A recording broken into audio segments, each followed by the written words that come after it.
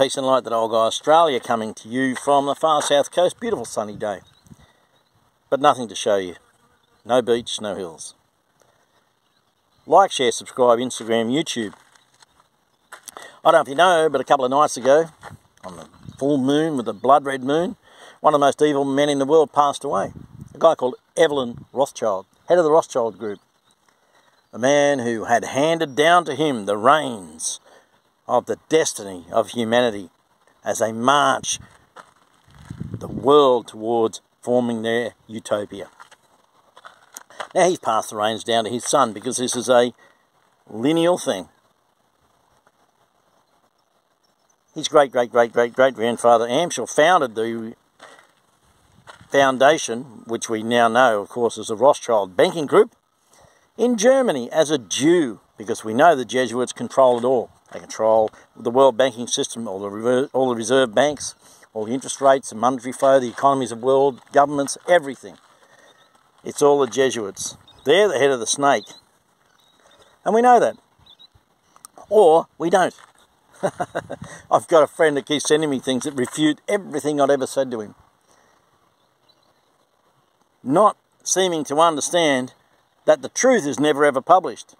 Once the truth's out, the media, the complicit media, refuses to publish it, refuses to put it out there, and away go the little army of workers being paid billions of dollars to write up articles to refute what might be said. So that people like him can go and get something and send it to you and go, oh, there you go, you're wrong. I go, oh, okay, no worries. Continue on as you were, nothing to see here. In Victoria at the moment, we have a situation where, in my opinion, the Andrews government will be re-elected. And then Mr Andrews will come out on and say, well, you know, despite everything that you criticise me about, despite the lockdowns and the brutality and fire and rubber bullets at the protesters and women and children and using EMF machines against them and all sorts of things, despite all that, I've been voted back in. I've been given that mandate because the people love me, therefore I'm back in power. When they asked the Chief Health Minister whether or not there'd be a lockdown before Christmas, he said, it's not in my hands, or it's out of my hands. And if you knew, about a year and a half ago, Dan Andrews had the entire Act rewritten to give him absolute power and control over establishing lockdowns. Did you not know that? That's why the Chief Health Minister said it's out of my hands. He doesn't make that final decision. Dan Andrews does. So we're expecting that to happen in Victoria, and they've just mandated the 5th cupcake. The 5th. Ah, yes. Don't you love the smell of graphene in the morning? So continue about your day. Do your best to be nice to people. There's no comfort in any of this. And that's what my jabby friend seems to misunderstand. I do not wish to be right. I want to be proven wrong. I'm happy to be humiliated and proven to be an absolute nutcase. That won't bother me in the slightest, because I'm telling you, the alternative is terrifying. If I'm right, or if we're right, God help humanity. But see, to look at that and even consider that, like my friend won't do, means putting all your beliefs to one side. Everything you've stood for, everything you thought you knew, the truth that you have subscribed to, sitting it down and going, okay, let's look at this over here. Knowing full well that that could shatter and fall into a pile of rubble. And most men that I know are too scared to do it. They may be large men, they might have their little tribal tattoos, they could be anything. But they're cowards, internally. They're cowards. Nothing worse than having everything you've ever believed challenged and possibly destroyed. It happened to me. It was very, very difficult. I had to reevaluate my entire life, and I'm still doing it. I've now begun to have my eyes open to what's going on, and I understand that everything I ever thought was true, most of it is absolute rubbish.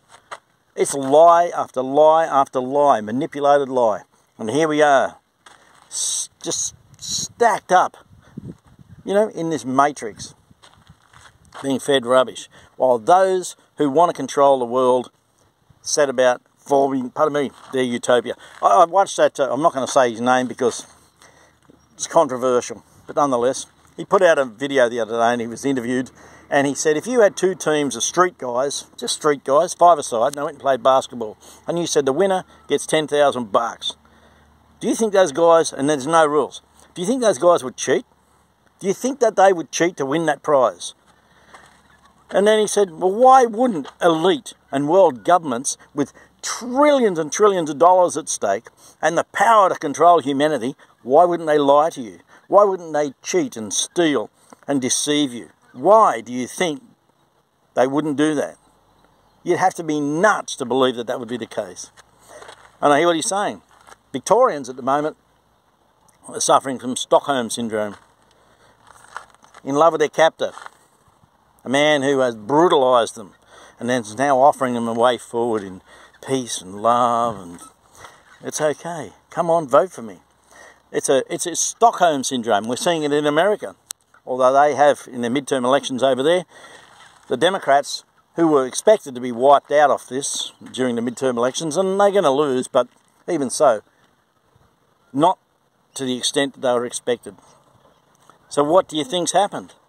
The Democrats went on the rampage with this whole abortion issue, Wade versus Roe, where they removed the rights of the federal government, for want of a better phrase, to control abortion issues and allowed it to be controlled by each individual state. And so then they said, that's what you're going to get with Republicans, all your rights taken away. And in fact, that's exactly what they're doing. And so that really did affect the vote. But again, it's a form of Stockholm Syndrome. I feel sorry for Victoria, and I feel sorry for Victorians. They vote Dan Andrews out, they get the Liberal government, and they are just a bunch of weak-willed wimps. They have no backbone. Two wings, one bird, same bird. Never forget that. The illusion of choice. The illusion of choice. Anyway, we know we win. Never forget it. We know we win. In the end, people like these Rothschilds will be held accountable for everything they've ever done.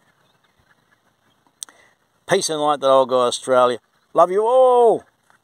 Take care. Like, share, subscribe.